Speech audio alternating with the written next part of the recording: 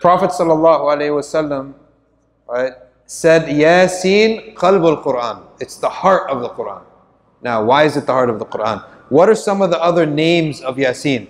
One of the names of Yasin is Al-Mu'imma, which means that which generalizes its blessings. The blessings of Yasin are so general, they touch upon everything. Like, certain surahs have different benefits. Some people reject this, we tell them you're wrong. Allah subhanahu wa ta'ala says, وَنُنَزِّلُ مِنَ الْقُرْآنِ مَا هُوَ شِفَاءٌ وَرَحْمَةٌ لِلْمُؤْمِنِينَ. We reveal from the Quran, which means what? It means not all of the Quran. It's true. Not all of the Quran is rahmah, right?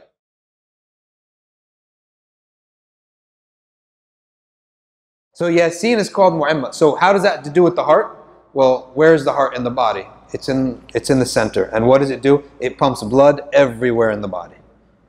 Just like the heart is involved with the whole body, Yasin is involved with all blessings.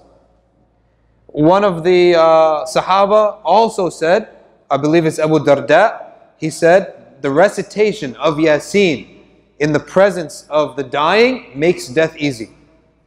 And in another hadith, the Prophet ﷺ said, اقرأوا ياسين على موتاكم. So Yasin is for all walks of life and all times, and it is Al-Mu'imma, that which generalizes the blessing.